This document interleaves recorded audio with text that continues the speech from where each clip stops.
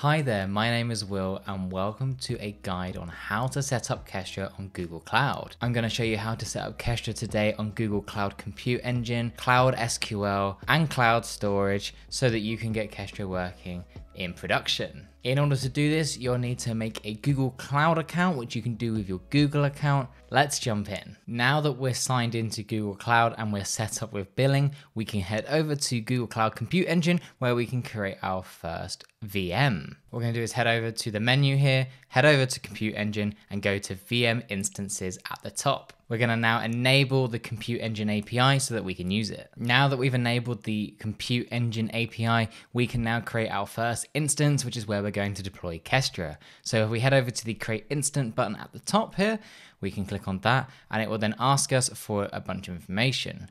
Now, for the name category, we can simply name this Kestra instance so that it's clear to us what it is.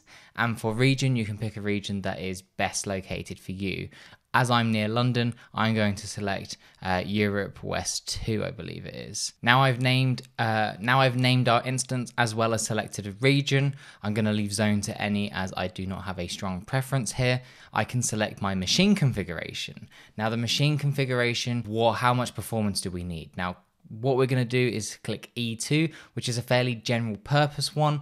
It's not too expensive, not too cheap, so it should be good for our Kestra needs. However, if you're doing something a little bit more specific with Kestra, then you might want to consider something slightly more powerful, or you might want to have a look at using task runners where you can actually access more compute power completely separately to your Kestra instance. Anyway, I'm going to select E2 and continue to scroll down. Now at machine type, it's important that we select something with at least 4 gigs of memory, as Kestra requires that to be able to launch. Kestra also requires to have 2 vCPUs, so this example would be suitable. However, for this example, I'm going to go to standard and I'm going to select E2 standard-2.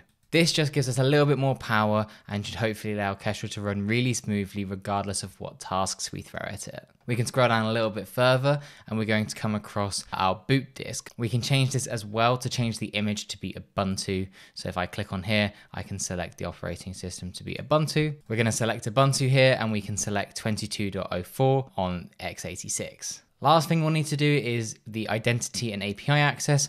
We're going to leave this selected to allow default access, and for firewall, we're going to select allow HTTPS traffic like that. And once we've done that, we can press create and build our instance. Once we hit create, it will take a few minutes for it to boot up, but we now have our virtual machine that we can SSH into and start to configure. Now we can see that it is now running, and we now have the option to SSH in where we can now install Docker as well as set up Kestra. Now we can allow authorize SSH so we can access our virtual machine, and once that authenticates, we'll be able to access it just like that. If you want as well, you can also SSH using your terminal on your machine. I'm going to just use the Google Cloud one for simplicity. Now we're going to set up Kestra using Docker. So the first thing we're going to need to do is install Docker on this virtual machine. As we can see at the moment, it is not there. So we are going to need to install it. Now I'm going to just use the instructions on the Docker website for installing Docker on Ubuntu, as Docker can be a little bit fussy about how exactly you install it, so I'd recommend you do the same. What we're doing here is adding the Docker apt repository so we can make sure we're getting the most up-to-date version of Docker, and then what we'll do is install it. Now I can install the Docker packages, and once I've done that, I can then set up Docker. Docker is now installed. We can simply just test this is working by using the Hello World example on the Docker website. So if I just type that in like so, we'll be able to see that it's successfully pulling the image and it has come back and told us that it was successful. We can also check the version of Docker as well, and we can see that it is successfully working as we would expect. It's also worth checking if Docker Compose is installed, as we are going to be setting up Kestra using specifically Docker Compose. And we can see that Docker Compose is also set up there at the bottom. Now we're ready to set up Kestra. You can actually find a Docker Compose for Kestra inside of the Kestra repository. We can see here that there is a Docker Compose, and this is what we're going to use on our virtual machine. We're going to use this curl command to create our Docker Compose file using the Docker Compose that we just found in the Git repository. If I run this command now and then type ls, we'll see that we now have a Docker Compose, which I can open using Vim. Now I want to be able to go in here and set up a couple of little things to get this working correctly. First thing we're going to want to do is make sure that we have some basic authentication so no one can just come and access our Kestra instance. We can access that by heading down towards the Kestra part of the Docker Compose, and inside of the Kestra configuration environment variable, we'll see that there is a basic auth setting, which is currently set to false. I'm going to set this to true. You can also change the username and the password here, so something to your likings. I'm going to keep them to the default for now for this example. It's also worth noting that we're going to be running Kestra on port 8080, so we are going to have to go into our firewall settings in a second to be able to get that working. I'm going to save that as is, and we're going to jump back into Google Cloud's console to be able to tweak our instance so that we'll be able to access Kestra once it's up and running. In Google Cloud, we want to click on the little dots in the corner here on our instance, and we're going to head over to View Network Details. Now on the left-hand side, we'll see an option for firewall. If we head over to that, we'll be able to now set up some firewall rules. We can find that option at the top of the screen here, and when we click on that, we can start adding some names. Now, in order to be able to access the Kestra UI, we're going to name it Kestra UI port, and we can add a description if we want, like this. Now, we want to scroll down to the target here and select that to all instances in this network.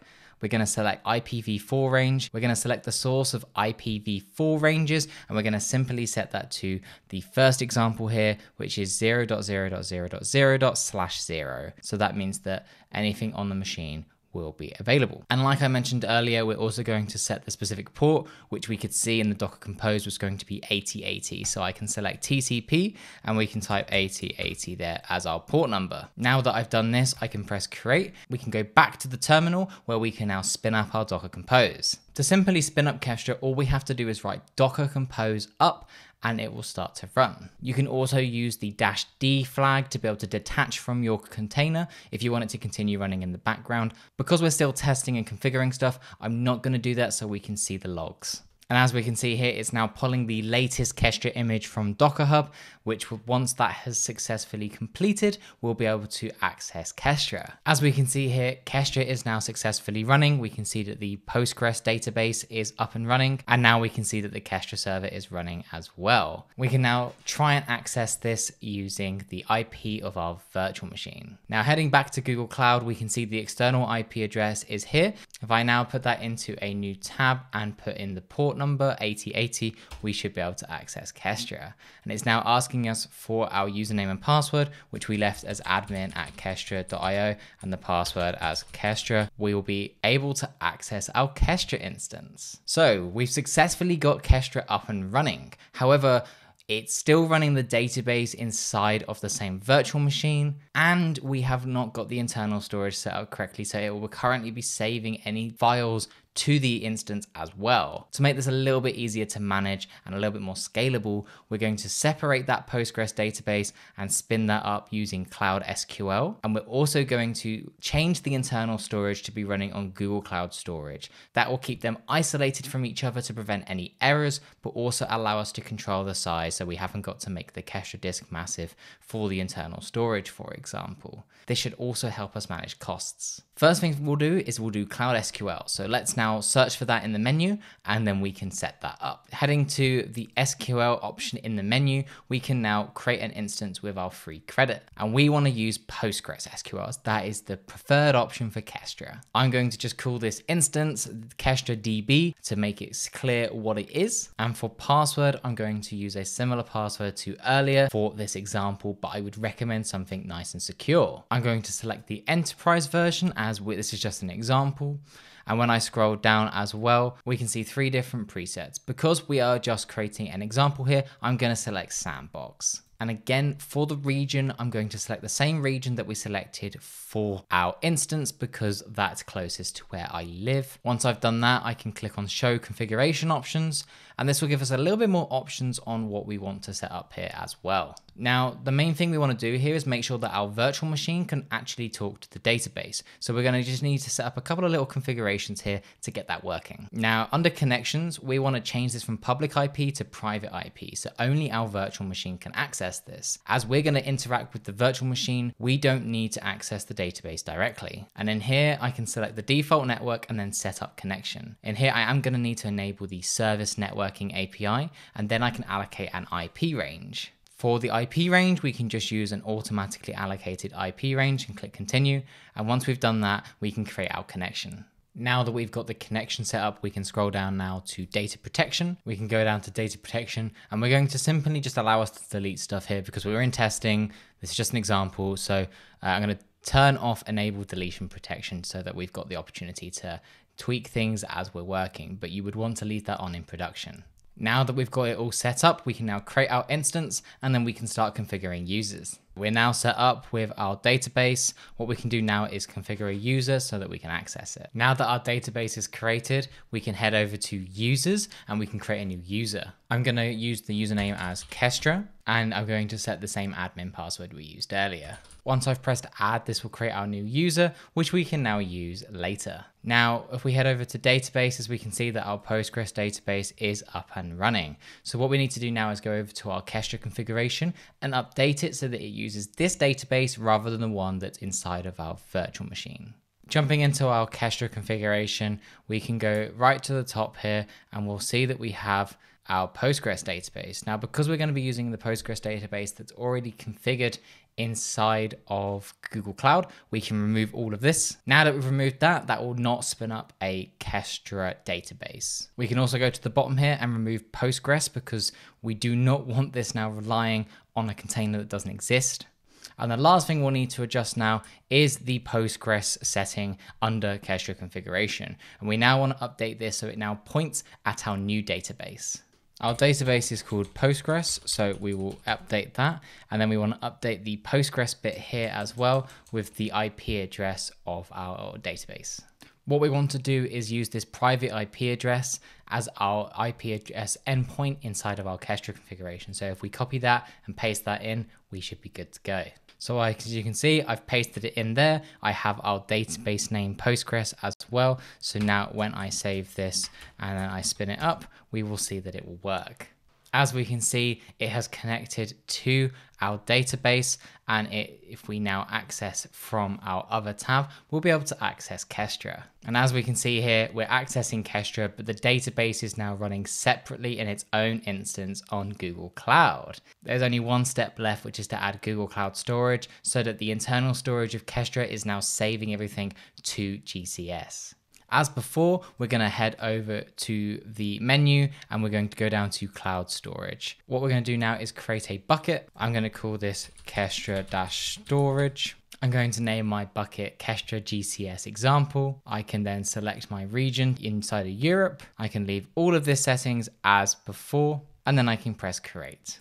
And we want to make sure that public access is prevented as we're going to create a service account for allowing us to access it. Now that we've got our bucket, we can head over to IAM where we're going to create our service account.